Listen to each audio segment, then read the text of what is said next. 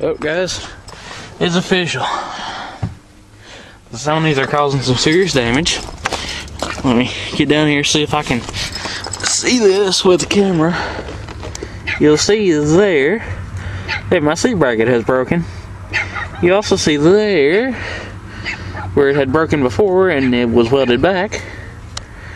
But yeah, so Sonys are causing damage. This is for people who say they can't do anything. No, I lied. It's actually probably just because I'm fat. But you know, you might remember from earlier videos, maybe back over the summer, that, you know, it was flopping around then, and it is once again. But anyways, have another update. Yeah, that was not there before. Got that nice pretty dent right there. Got some nice pretty scratches down here too, but you can't really see those, so we'll not worry about them. But yeah, that happened Friday. That and the seat both happened on the same day.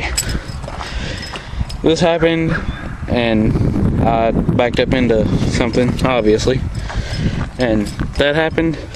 And then shortly after that, I chilled out from that, you know, stopped at Sonic, got me something to drink, got my mom something to drink, took it by where she works, was leaving there, and this happened.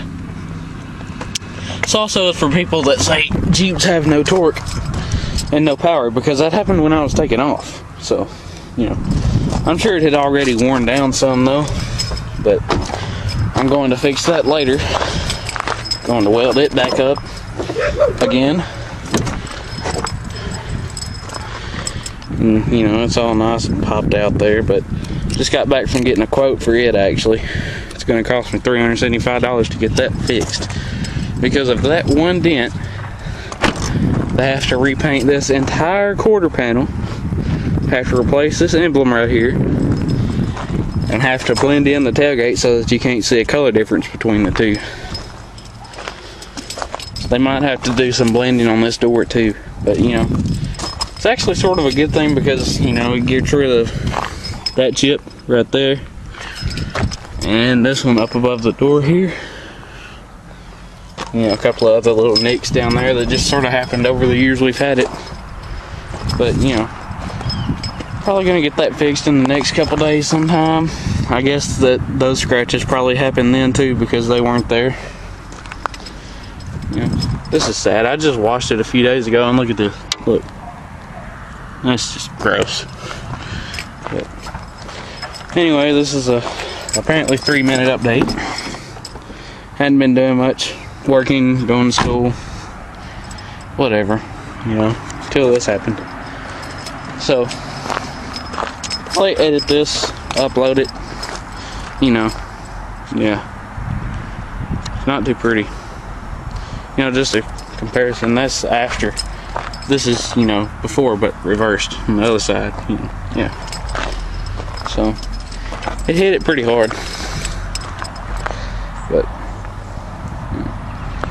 And before anybody says, you know, oh, you're a teenager, don't know what you're doing, weren't paying attention, I saw it.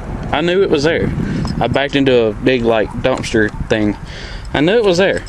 I saw it. I knew it was there. Was paying attention. Thought I had cleared it. What had happened was, I had actually stopped. And when I stopped, it was probably actually about this far away from it. And then, you know, you go to shift into drive, and most vehicles, if you're still in reverse and you shift into drive, they'll still roll back a little bit more. And I'm guessing that when it rolled back a little more, this happened. So, you know. And I felt it crunch. I didn't keep trying to back up or anything. I just pulled forward and checked it out. But, you know, stuff happens. We'll get it fixed.